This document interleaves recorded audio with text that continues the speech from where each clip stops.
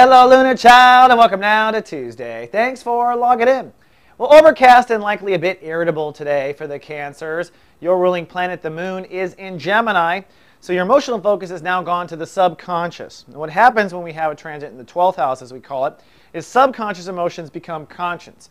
So what happens is whatever's stirring there at the bottom of the pond kind of floats to the top. And these are really the weeds in our soul garden. These are the things that go back all the way to childhood.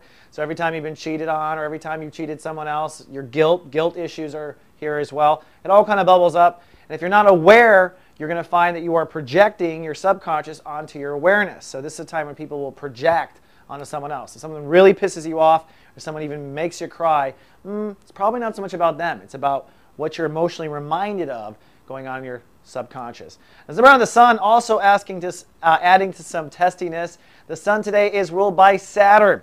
We're in chapter 1 of Sun in Capricorn, and that means with Saturn, it's time to make some decisions about what you don't want out of marriage and partnerships. And for some Cancers out there, this may be the decision that you don't want a particular marriage that you're in or a partnership that you're in. So it could be a heavy decision. Just be advised that you are emotionally stirred from your subconscious right now. So if you're not happy with the present husband, you're probably also bringing up the last couple. And when I say the last couple husbands, I mean maybe even to a past life, all right? But either way, I said over the Christmas holiday that something in your relationships was going to die over the weekend. And today it's time to make a decision to go ahead and let that part of yourself die. So it may be just something simple as I'm just not fighting with you anymore. I'm just not. It's in the way of our potential. And rising up above that vibration.